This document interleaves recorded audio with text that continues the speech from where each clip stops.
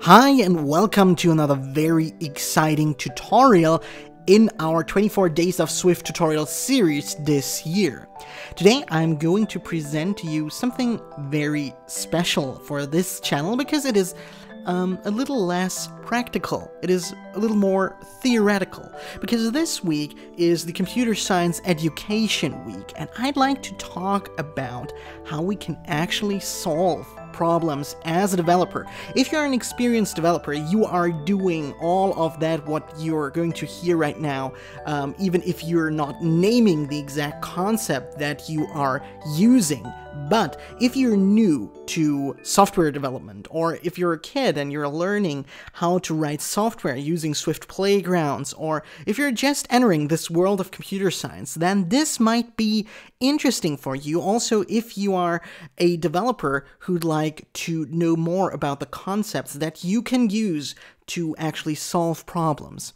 And just a quick reminder, I have created a Slack workspace for the community of this channel where you can ask questions about Swift development and so on, and the community already works so great that I just wanted to point you to it, and you can help each other out there. I also can help you from time to time. You will find a link to join this Slack workspace in the video description below, and it's of course completely free. But now, let's enter this interesting field of actually solving problems in computer science or in software development. And I have a little experiment for you, which is an assignment actually for your head. So please try to add all numbers between 1 and 200 in the next 30 seconds. If you want to have some fun, please do it and pause the video and come back in 30 seconds. And if you did it, then just write the solution down below in the comments before actually looking at the solution of this assignment. And now, if you have returned back from all this math, then it is interesting that many of you might not have solved this problem in the given time of 30 seconds, because it seems undoable. It's such a large problem, such a huge problem to solve. But we as computer scientists or as developers, we can do a lot of stuff to make this a lot easier. For example, we can try to find a pattern, and congratulations if you have found a pattern here. So this is the assignment that we had to solve at the moment. We want to add all the numbers between 1 and 200. And this is really a huge problem, but what we can do to simplify it is to see a pattern. And if you start looking at that for a while, then you might notice that if you add 1 and 200, then you get the solution of 201. And if you do the same thing with 2 and 199, so 2 plus 199 is also 201, and 3 plus 198 is also 201. This is an interesting pattern, isn't it? So what we can do now is actually perform a very simple calculation, which is just 100 times 201. And this is something that you can do in 30 seconds or even less. So the solution to this problem is 20,100, and we can get to that by seeing a pattern and then formulating a solution that is maybe a lot easier. So we did now something that is called pattern matching in computer science. And these 4 concepts that you see here at the moment, decomposition, pattern matching, abstraction, and algorithms, are things that we as developers perform or that we use every day. So we did pattern matching now to solve a mathematical problem, but this is something that we could actually apply to any problem in software development, as you're going to see in a second.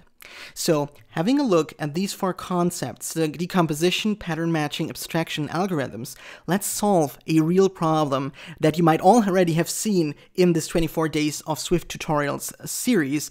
The first app that we wrote in this series was an application to actually recognize numbers that you've drawn on a canvas in an application. And let's say we really have the assignment or the goal to create an app that recognizes numbers, and you haven't done that before, but you'd like to. And the problem is, it seems, again, very huge compared. It's just as the assignment of adding all the numbers between 1 and 200 in 30 seconds.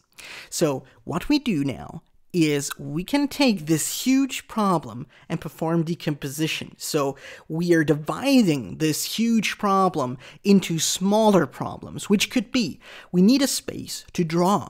Okay, this is maybe also a little bit difficult if you've never done it before, but it's doable.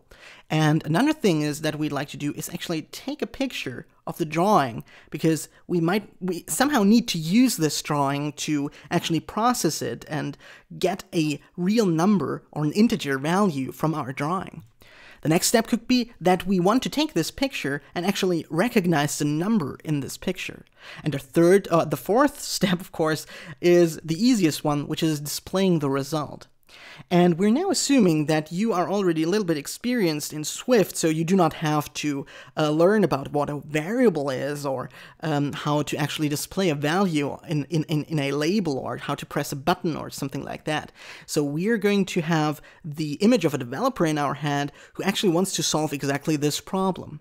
So now we have these 4 smaller problems now that we can tackle. And if we now start to tackle this smaller problem, then we could maybe start visiting Google and actually asking about a very small problem here in that case is how to draw a line in Swift. And if we hit search, then we might find a Stack Overflow answer already that points us in the correct direction. So now we already know how to actually draw a line. And from that, we can now abstract and think, how can we use this concept to not just draw a line, but also how to draw a letter or how to draw a number, which is not far from what we have right here. So you have to put some thought into that, of course, because not every answer is completely answered already on Stack Overflow. But I think you get the concept now. You search for a smaller solution that you can then abstract to getting exactly the solution that you want. And now we have already thought about how to actually draw something. We have a space to draw. Then we might think about how we can take a picture of the drawing. Again, this could be something that you look up in the documentation or against Stack Overflow. And now we have the next huge problem, which is recognizing a number. So let's have a look at, for example, this handwritten 9. And the difficulty of visual pattern recognition becomes apparent if you attempt to write an algorithm or computer program to recognize digits like this one. So what seems easy when we do it ourselves suddenly really becomes extremely difficult. Simple intuitions about how we recognize shapes like this. The 9 has a loop at the top and a vertical stroke in the bottom right. This turns out to be not so simple to express algorithmically. So when you try to make such rules precise, you quickly get lots of morass of exceptions and caveats and special cases, and it really seems hopeless. But thankfully, this is a problem that has already been solved for us. So when we are researching a little bit, and even if you do not know about machine learning that we need to apply here to actually recognize digits, and we do some research, then we can come up with an easy solution to that problem, which is using Core ML, a machine learning that is provided now with iOS 11 in the Apple ecosystem. And we just have to use the machine learning model and put that into our project, and we get the code that we need to actually come up with the solution ourselves. So again, this is now a very, very small problem that we have to tackle. And after breaking all of these steps up, there is only one thing left to do, which is displaying the results and actually writing all the code or the algorithms that do this work that we have outlined at the moment. So it is very important to not give up and despair if you have to solve a huge problem. Think all the time about these 4 concepts. Think about how you can decompose your huge problem in smaller problems that you actually can solve. Maybe have a look at your problem and see if you can start looking at patterns that will help you actually tackle this problem easier. And if you have found solutions, then try to find an abstraction for for your own problem, or try to do something that you can use even in the future and that is going to help you solve other problems. And at the end, write your algorithms that indeed do solve your problem that you want to solve, and create a cool app like this one. I know this has been a brief overview about how to actually solve problems as a developer, and we could go into more depth on that. If you'd like to see more of such conceptual or theoretical videos, let me know it in the comments down below. If you liked it so far, make sure to give it a thumbs up and subscribe to this channel. I thank you so much for watching, and I'll see you tomorrow.